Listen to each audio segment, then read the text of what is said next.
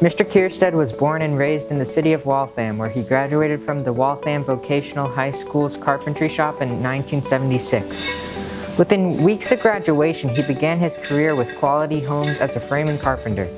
After 3 years as a framer, Mr. Kierstead switched crews and worked as a finish carpenter in 1981. After 1 year in the remodeling industry, Mr. Kierstead formed his own company.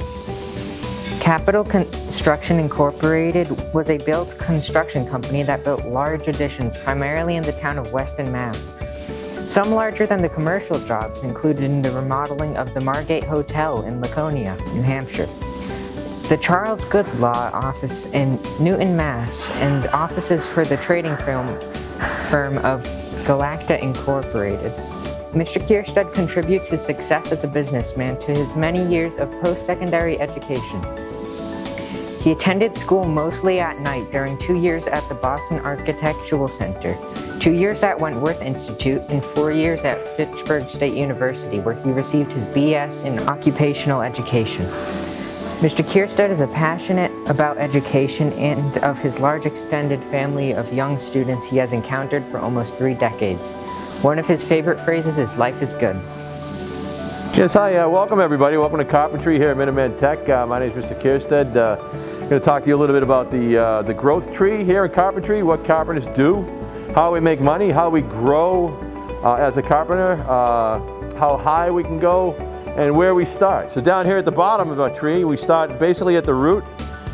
The root of our tree represents what our students have, the knowledge they have when they leave our shop. So when they leave our shop, they have a very basic foundation of carpentry. Carpentry as far as cabinet making, using machines such as joiners, planers, bandsaws, and also a very good foundation for house framing, which they learn the junior and senior year. So down here at the bottom, starting into our careers, we start as basic laborers. Then we grow up maybe to a lead carpenter, perhaps a foreman. And you can venture off, you can stay a carpenter for your whole life. You can make a lot of money, a very good living just doing carpentry. But if you want to go on to college, if you want to advance your skills, use your carpentry skills as a foundation to become an architect perhaps a real estate broker, perhaps a builder. And those type of jobs are really going to exit you into a lot of money. So these level jobs up here in the middle, becoming a union apprentice, perhaps a journeyman, a construction supervisor. These are high-level jobs that start with a good foundation.